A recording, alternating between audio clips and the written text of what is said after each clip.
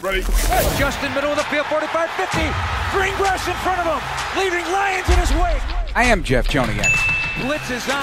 Down he goes! Husker! What was it like playing for Coach Ditka? I don't want to answer any questions like that. 61 yards! A Sunday stroll for Justin Fields. And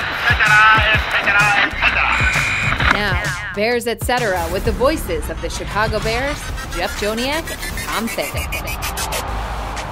Post-trade deadline, the Bears get stronger on the defensive line. They also keep cornerback Jalen Johnson. How will this impact the Bears moving forward and into Sunday's matchup down in New Orleans against the Saints? Hi, everybody. Jeff Joniak and Super Bowl winning Bears guard Tom Thayer in episode 30 of the Bears Etc. podcast. We're brought to you in part today by BetRivers. Take a chance. Download the BetRivers app today. Coming up, we're going to replay the entire 12-minute news conference from Wednesday with General Manager Ryan Poles. Active day, active storyline, but the biggest is that Montez Sweat is a Chicago Bear, 6'6", and we can talk about the combine all you want. He's 4 years deep in his league, but when he ran a 4.40 at 6'6", 270 pounds, it caught everybody's attention. Great athlete. He's had a really good year sacking the quarterback in his career. Expects to do the same here. Yeah, but, one thing about the combine, you can see these guys and they go out and they run an impressive 40 or they jump high or they bench a 225 a bunch of times. But like you said, it's how they put that talent in motion. And I think, to me, that's been the most impressive thing about Montez Sweat since he's come aboard into the NFL is that, yeah, he caught everybody's attention. Immediately, he was on everybody's radar. He had the speed that he plays a very unique position. And then can you put all that together? Because we've seen guys that had special skills that weren't the football players that they had hoped to be. But Montez Sweat has been able to scratch the surface of ultimately where he can go. And the Bears did give up a high second-round pick as it stands right now anyway. We'll see how the season winds up, but that will be an impact story as well. But the Bears are trying to sign him. We'll see if he's interested in signing right now. It would be under Bears' control regardless because they could easily franchise tag him. But Ryan Poles says they hope to get something done on the near term. You'll hear more about that in what Ryan had to say. And that's what you'd like to do. You give up that kind of draft choice capital, Tom, you want to sign him long term. Of course you do. You want a guy come in here that you made a trade mid-season of a portion, an area of the game that you need a lot of help. And if he comes in here and performs at a high level, he's a good guy inside the locker room. He can help young guys maybe achieve what ultimately they want to achieve by getting some tutoring on the field, and you work well with the organization, the linebackers, and the team. Yeah, you definitely want to be able to have this guy impress you, and then you want to get him signed to a long-term deal. Bears weren't sure he'd be available. For a minute he wasn't, then he was, and other teams were involved, so they took the swing at it. We talk about the pass rush all the time, but they got to be edge setters well in the run game. And I, going back and watching every snap of that game against Washington, the Bears won, and just some other clips. He is a good run defender. Tom, what is your professional opinion of his run defense? You know what? The thing about it, he has length, he has speed, and he has athleticism. Everything that you need to be a good defensive end that plays every portion of the game, first, second, and third down. And I think that's what impressed me most about Montez Sweat is that we all became noticed of him because of the 40 he ran. But I think when you look at his game over the course of years and his development is his willingness to play the run. Because, Jeff, when you look at some of these defensive ends that you become familiar with over your last 30 years in the league, you have guys that want to run on the field on third down and they want to rush the passer. But then you have these guys that are willing to stay on the field in first and second down and be contributors in the running game. And that's what I see about Montez. And whether he's being blocked by a tight end or an offensive tackle, he's able to use his traits and his skills and his length equally as effectively against all pieces. Jalen Johnson remains with the Bears. He took the podium on a Wednesday as well, gave a very detailed explanation of where he's at. Your first impulse is, he couldn't get a trade done. The asking price, not quite what the Bears were looking for, and Ryan Poles will talk about that here in a minute. But he basically asked for a late first, early second, and he was not going to budge from that, but he granted the wish that Jalen's side had said if they didn't get a contract done after meeting on Sunday in L.A., he asked for a trade, so he said, go take a look. So they took a look. They're still communicating, though. It doesn't mean they're not going to sign him, but he is still here. But you wonder, is he going to have the same desire to be great as a Bear without the safety net and the security of a long-term contract? We'll hear from Jalen Johnson on that here in a few minutes as well. I was convinced he'll be fine, Tom. He will be fine. So he feels he's the best cornerback in the league. He feels he's playing the best ball of his career. And so he continues to make that clear, and now he's got to show it the rest of this season. Yeah, you're right. He's got to show it the rest of the season. And him going up to the podium and saying that he feels that he's one of or not the best cornerback in the league, then you're talking about what are the teams that are trading for you? What do they think? What do they think your value is in terms of getting a long-term deal done with Jalen if you went and traded for him? And listen, I want every guy to have a high opinion of themselves, but I also want them to go out and prove it. And that's where Jalen is right now. If he thinks that he is this type of playmaking cornerback that can really, go out there and play at blocking down a number one receiver on any team in the league. And if you continue to show it, you're either going to be rewarded here or somewhere else. And he understands about the franchise tag as well. So I hope Jalen comes out here and continues to make the types of plays that cornerbacks need to make in order to be considered one of the tops in the league. Well, when Sweat gets on the field, you presumably will get a bigger impact up front. Guys will get slotted differently. The rotation gets a little more experience and a lot of production. It will help the DB, so that'll be an interesting connection with Jalen Johnson. For all your journeys ahead, go with a partner who's been on your team from the beginning, the one members and communities have trusted for over 85 years. Blue Cross and Blue Shield of Illinois, always standing by you, with you, for you through it all. Also, the news of the day, Tom, the removal of running back coach David Walker, dismissed for repeated violations that involved the HR department and workplace conduct. So the new running backs coach now will be Omar Young, who's been here under Eberflus, working with wide receivers and also other aspects of the Bears' passing offense. So the running game certainly is something he's been around, and that'll be the transition. But, as the second coach in 6 weeks, it's better than to just say, let's just ignore that and move on. You got to make these decisions. They're not easy decisions at this point in the season. What's your thought? I think it's some of the most difficult decisions you'll ever have to make in an assistant coach's life. Because, Jeff, like I always say, how long you've been around the game, and you see how many hours that a lot of these assistant coaches put in to ultimately getting the job that pays for all the dues that they've put in life and in time, in the moving that they've had to do throughout their career. And then they finally get the opportunity to get a high-profile job in the NFL market. It seems like you'd want to do everything you possibly could to present yourself in the proper way in order to hold on to that job as long as possible. These guys are paid very handsomely when they do achieve this type of success. And, that's what I think Matt Eberflus has a really high expectation of every one of these guys from character to coaching. Has to. That's the only way it's going to work, for sure. Injury report today. They did not practice on Wednesday, but there was an injury report. Eddie Jackson would be cleared to go the entire day. Brisker, Edmonds, Terrell Smith, Nate Davis all out. Justin Fields out. Limited for Braxton Jones. That 21-day window still open for his return from his neck injury. I'd like to see him out there, but I don't want to see a less than 100% Braxton Jones at this point. You? Yeah, not with the neck issue. And you're talking about a position that your neck comes into play almost every single play. And sometimes it can have an extremely high impact to it if you're pulling or if you're on the move or you're going to the second level. So Braxton Jones is a super young man in his career with a super bright future ahead of him.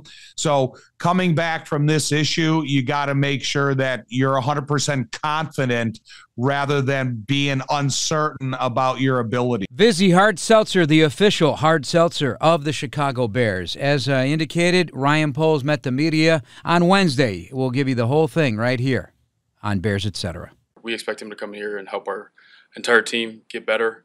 We see him as a long, fast, explosive, relentless defensive end that can help us both in the run and the pass game.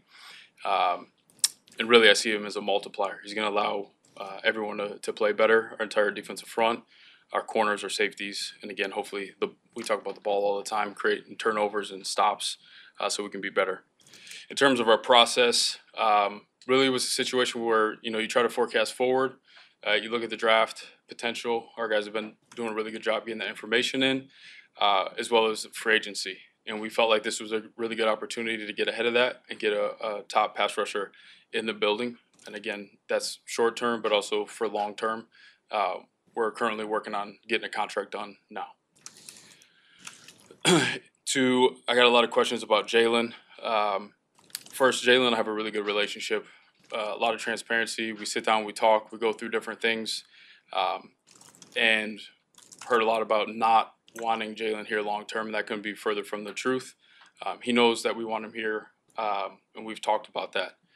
Our process there, I'll just kind of pull back on that whole deal. Anytime we do an extension, I bring players in to sit down and have a conversation to really go over what an extension looks like. What does it feel like? Because the biggest thing is you can take things personal when you're negotiating through an agent. So there's the club side starts one side, the agent starts the other, and you try to find that sweet spot in the middle to get the deal done. And in that sense, you can take it personal. And the big thing I want our guys and the guys here to be able to come in my office and talk about if they feel disrespected in any way, and we can talk through it to go, because it's a tough situation. So I want them to know that my phone's on, my door's open, we talk through that. So we've been able to do that with Jalen and go through that process. Really, with that one, we've exchanged a couple times, and it was one of those situations. A lot of times it happens when you exchange emails back and forth with deals. Tone can be misunderstood. Emotions can be misunderstood. We all know that. I'm sure we've all texted, and it's like, no, I didn't mean it to be that way. So on Sunday, we met with his side, had really good meetings in LA. I thought we made progress. I texted my group. I'm like, we'll be able to get this deal done in a matter of days. We come back from the trip, and his team wants to explore a trade situation. So I'm fine with that, but I brought Jalen in. We sat down. We talked about it. I granted permission to do that. Here's the thing. I don't want to lose Jalen Johnson. If I were to lose Jalen Johnson, I would like to have a high percentage of hitting on another Jalen Johnson, which to me is a late first and it's a early second. So really simple there. That didn't happen. So we are still open to getting a contract done, and I'm going to follow Jalen's lead on how he wants to go about doing that. But we're still open, and again, Jalen and I have talked as recently as today. And that's what I got there. So those are two topics. I'll open up for questions. How would you characterize the state of extension talks with Montez and where you're at with that? Yeah, so he just signed up, got the physical done. So it's, we just kicked that off. It's hard to put a timeline on it, but I'm hoping it won't take too long. When it came down to Montez versus Chase Young, we know now that both were on the market. How'd you come to the decision to, shell out a 2 for Montez versus, Chase Young going for a 3? Yeah, I'll be honest, really didn't think Tez was available for a while. So that door was kind of closed, and it was going to be kind of quiet, and then it popped back up in the last couple hours. Ryan, we talked to Matt earlier today. You had your second assistant coach leave in 6 weeks. Yep. Does he have a culture problem? Do the Bears have a culture problem? And if no, why not? Because these things don't happen, and now it's happening twice in 6 weeks. Yeah, well, I can be really clear with that one. We have expectations here, and this comes from me, Kevin, George, and Matt. If you don't meet those expectations of how you move around this building, how you treat people, how you talk to people, how you act, you don't belong here. So the alternative is you do nothing and you just kind of brush it on the rug and you're cool with that, which we're not, or you act accordingly to make sure that your culture is strong. So unfortunately, I feel like every time I talk, it's like the easy way, the quiet way, the hard way is the loud way, and we have to deal with this, but that's how we're going to do business here. So, Ryan, how certain are you that you can get a deal done with Sweat without using the franchise tag? Because when you spend a second, obviously it's a long-term thing. Does that put you in a little bit of a tough situation leverage-wise, trying to get, knowing that you need to have this guy here long-term? Yeah, I feel really confident that we can get a deal done. Ryan, what is the benefit of being able to negotiate with him now, essentially paying a second-round pick to do that as opposed to waiting till March and getting involved in that situation?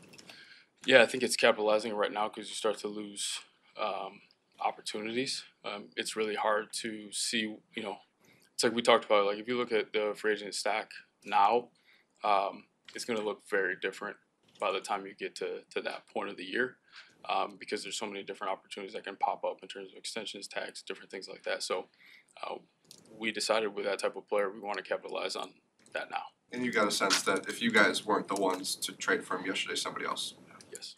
Are you surprised at the pass rush up until this point, given how many draft resources, free agent resources that you've utilized, that it hasn't panned out the way that you might have been hopeful for? Yeah, you're always hopeful with the guys that you're bringing in. But sometimes you just need, someone that can come in and create some disruption where now you have to slide the offensive line a certain way. You have to double team certain people. And then that starts, again, we're talking about multipliers where it can open up different situations for different guys to get home. So I'm hoping that this improves that. We're aggressive again this year, same situation, second round pick. What gives you confidence that this time, this move at the trade deadline is going to work out? Yeah, it's one of those things, again, I try to take a lot of pride in it, but, you look at things that you do, if they fail or you make mistakes, can you look back at why and address those? And then I think the key is like sometimes you become a little bit shy to make aggressive moves as you move forward. But that's just not how we're wired. So it took a lot of those things from that situation and kind of went through that process and said, okay, here's where we may have messed up this. And then for this one, not making the same mistake and learn from that. Ryan, it was obviously a significant move on your part to open the door for Jalen and his camp to go seek a trade yesterday. What was in that for you? Philosophically, what were you? Can you say that one more time? I'm sorry. Can I get water? Obviously, it was a significant measure by you to open the doors for Jalen and his camp to explore trade possibilities yesterday. From your vantage point, philosophically, what was advantageous to you to allowing them to do that? Because obviously you didn't have to grant that if you didn't want. I think, again, it's the respect that I have for Jalen too. It's like if that's in your heart that you want to go check that out and see what comes back.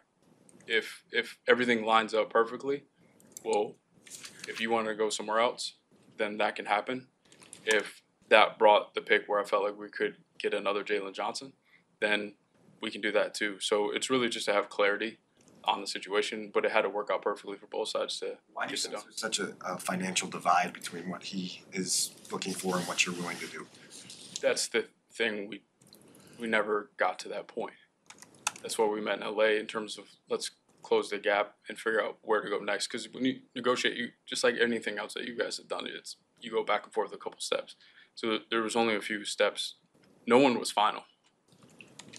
Does that make sense? Yeah, I mean, I guess obviously there's still. I don't know what the gap is. Okay. Does that frustrate you not having clarity? I guess on. It was a surprise because we were working to close the gap. So there had not been an offer extended. Is that? No, there were offers, but there was no last and final from any side. Ryan, between the losses and the staff issues, why are you confident still that Matt is the right coach for this team? Yeah, and I get the question. What I see on every day where I see him address the team and I see his approach through adversity, it is stable, man. And I know in the outside world it doesn't look like that, and I know it looks like we're far away, but this dude comes in every day and just keeps chipping away. He has high integrity. The people that he brings in here, he's done the work to make sure that they're the people they're supposed to be. Again, we hold that standard. If it doesn't follow that and people aren't acting that way, they're not here. But the way that he holds everything down here is incredible for how loud it is, how tough it is. I mean, this team, you could watch them, they fight. I know this past weekend wasn't great, but you can't watch that team and be like, oh, they're going to fold. Most teams fold, and they're not folding. It's been hard. It's been really hard, especially from where we started last year, trying to build this and do it the right way. What I see from him on a daily basis and how he gets his team ready on a weekly basis, to me, I see a grown man that has leadership skills to get this thing out of the hole and into where it needs to be. Ryan, you said before the season that this team can be measured on winning. Why hasn't this team lived up to that standard? Yeah, we got to execute better. We got to execute better. We got to continue to put guys in the right positions. We got to continue to add good players to help us get over the hump. We got to add playmakers to, like, when you have some of these mistakes that we've had, when you watch just NFL football in general, you have guys that can just, I call them erasers, erase some of those mistakes, those turnovers, make plays. And we just got to get to a place that we can do that and also close the gap where we can play clean football. When we've played clean football this year, we've won games. When it gets sloppy, we haven't. So we just got to continue to clean it up and fix that execution. Right. Just to clarify the Jalen situation, I was a little confused. His camp has a number, the Bears have a number. Why is there no middle? That's not how it works. How does it work? How has you go back and forth, right? And you try to find the sweet spot. So you have to conclude that and say, hey, this is my final, this is your final, and then you know what the gap is. But we haven't gotten there yet. Is this move some kind of maybe endorsement of what your quarterback situation? You're taking the control out of your hands somewhat. You're adding to your defense. You're improving your roster in your eyes. Does this maybe say you're kind of comfortable with how your quarterback situation lies? I would say in general, our philosophy is just continue to add really good football players to this roster so that we can win football games. So he hit some of the things we discussed. Tom, anything else stick out about Ryan Poles' news conference on Wednesday that resonates with you? I know they asked him about Coach Eberflus and why he still believes in him, and he gave a real passionate answer for that and the grind and the old process of dealing with adversity, which they've faced a ton here out of the gate, beginning with that opening loss to the Packers in Week 1, where they're at right now, 2-2 in the last 4. Yes. New additions, subtractions because of injury, coaching changes, you name it, it's happened. They've had some tough losses, some blowout wins. I mean, it's only week 9, but a lot has gone on. Yeah, I think you always have to consider when Ryan talks about what this roster looked like and what the building looked like when he came aboard and how much change there has been since then.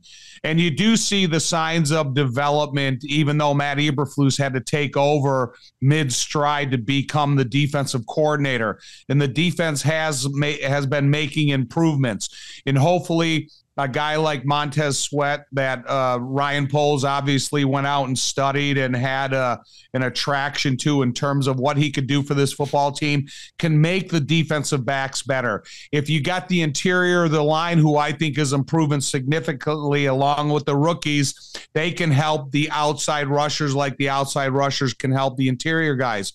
But I think when you think of Ryan Poles, it's hard not to think about where this building is right now with Ryan Poles, with Kevin Warren, and with Matt Eberflus. I think they have a positive working relationship that you would like to see take major strides through the remainder of the season. All right, let's listen to a little Montez Sweat. His arrival at Chicago, first stop was the podium and answering questions. Right. So a guy doesn't even know where he's going to live for the time being. And that's the part of it. There is a other side of it. Anybody who has a job and they get transferred and you got to start right away, but in a high-pressured business of football where all eyes are on you, they expect him to be on the field Sunday afternoon down in New Orleans and to play football and to play winning football. But you got to get your life set up very quickly, find out where you're going to live and all that. You moved once in your career, and but you were a single guy. You had no attachments other than your family and Joliet, but you weren't living with them. And you can get by with board shorts and flip-flops and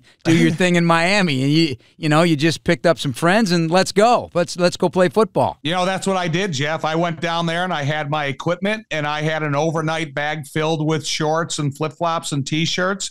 And luckily enough, I had a friend down there that had offered me a place to live and a minivan. And, and that's how I survived over the next 11 weeks. And I enjoyed it. But I was on my own and only accountable for myself. When he talked about wardrobe and living and getting the car up here and all that kind of stuff. And then you think, well, so what happens if he does sign a long-term contract midway through the end of the season? And now you're talking about bringing your whole life up here, not just for a period of time. Right. All right. Here's Montez Sweat. I'm just going. I know I'm doing media right now. Afterwards, I ain't even been to my locker yet, so. But through that lens, Montez, do you expect to play Sunday? Will you be able to get out there right away? I believe so. What number are you going to wear? I don't know that yet either. If specifically Justin Fields, you guys faced. rumors was swirling about the trade. Man, I was actually at walkthrough, and I don't know. I was on my way to walkthrough, and the rumors was swirling about. So I had my phone close to me. My agent gave me a call, and there it was. What are your emotions like when you get that call? I mean, it was a lot. It was a lot of emotions. I mean, I was in Washington for maybe 4 or 5 years. I developed some strong relationships there that I mean will last after that. And I mean, you got to pick up shop and find a new home. So it's a lot of emotions that come with that. But I mean, I'm ready for the challenge. I'm ready to meet my new teammates and hit the ground running. We also talked about Jalen Johnson, Tom, and I just want to run one clip, just how he feels about himself, as we alluded to at the top of the show here. He feels he's the best. For one, I played my best year that I played at the Bears, for one. Two, I feel like my impact is greater than it has been. And I mean, I feel like I'm the best corner in the game right now. So, I mean, just going off that and continue to play at a high level, that's not going to change. And I feel like for me, that only increases my value. And it just happens that you strike the iron while it's hot. And, of course, now continue to show it. The New Orleans Saints, this is what this podcast is about. But so much happened here in the last couple of days that we had to shift gears. But the focus now becomes the New Orleans Saints for the rest of the week. And Jalen Johnson will be facing some really good receivers and a quarterback in Derek Carr that he's known for a while and has faced before. But that team is an interesting one. I can't figure them out yet. The defense is very good. They're going to be better playing in the Dome. Once upon a time when the Saints were great, they were the Dome Patrol, right? They were sacking quarterbacks and playing vicious football, and they have those type of players, edge rushers, a secondary that I value, a linebacker in Demario Davis has done a great job and has been a long-time vet there. But on the opposite side of the ball, they have run out 32 offensive players, Tom, the most in the league so far in the first 8 weeks of the season, and they have played they haven't had their bye yet. So they've played 8 games, 32 offensive players have already run through. They run a lot of different personnel groups, and they're not going to be easy to maintain in terms of their excellence. They have outstanding receivers. Michael Thomas, as we know, had the injury woes the past couple of years, but the last time the Bears played him, he was considered arguably the top receiver in football, or at least one of the top 3. And Chris Olave and the speed of Shaheed, there is a lot to deal with, and Alvin Kamara included. Yeah, and, don't bring up Taysom Hill because you have a guy that is such a jack of all trades that you really don't know what they're going to do when he's in the game. He can play quarterback, he can play tight end, he can play fullback, he can play wide receiver. And then you mentioned all those other players that they got world-class speed. They have one of the top receivers that's been in the game, although he's been injured the last couple years. They have a running back that is tops in the game. So, I think even Tyson Bagent said it at the podium that they have to play perfect football on offense because the defense moves so perfectly together. They have an older group of guys that have been around in this system for a while. And I think when you look at the offensive side of the ball, they can do a lot of different things. So listening to Jalen Johnson at the podium today, the first thing I would do is go and introduce myself to Montez Sweat and tell him how important it is to have him on the field today. Yeah, no question. Also Bagent talked about, as you alluded to, the defense has been together a while. Dennis Allen's the head coach, and he is aggressive. He can be really aggressive as a play caller. So it'll be interesting to see how these guys are deployed. But I've been impressed with watching right defensive end Carl Granderson, Tom. He's an outstanding pass rusher, undrafted free agent. Back in 2017, he got himself a big contract as an undrafted player, and he's probably been their most impactful defensive player, taking nothing away from Cam Jordan, but he's on the other side of 30. He's been there a while, slowing down just a smidge. Not the same exact player, but still very productive. And then, as I mentioned, the middle linebacker and the green dot linebacker, Demario Davis. And then you got Marshawn Lattimore. Paulson Adebo is another corner. He shined last week. Marcus May is under the weather a little bit at safety, and Tyrann Mathieu is there. Honey Badger. The Honey Badger has been around a while, but he's still on the scene. So there's a lot on defense the Bears are going to have to root out. What is your biggest concern about facing that defense with Tyson Bagent right now? Crowd noise.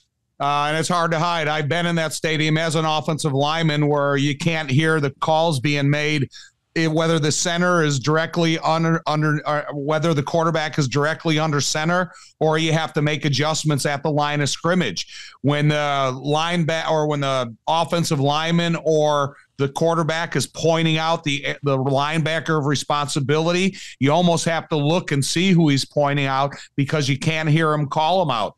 But when you think of the big picture of the game, there's going to be 3 free agents that are going to have a huge part of the outcome of this game. When you look at Rashid, you look at Granderson, and you look at Tyson Bagent. Yeah. Now you're going to have 3 free agents that didn't get drafted, but they can do enormous things. And so to me, every time I played in New Orleans, it's always been crowd noise is my biggest concern. However, I will tell you this. If the Bears go in there and they run the ball well, they run it efficiently, they run it at 4 yards a pop, they have 35 carries of effective football, they can drown the crowd out of the game. So I think if there's any one key to this game, it's running the ball effectively to bore the crowd out of it. Hey, and I do tempo too. That takes a crowd out of it when you're gashing teams. So hopefully that can happen as well. I think he'd be good. I mean, they dabbled in it last week,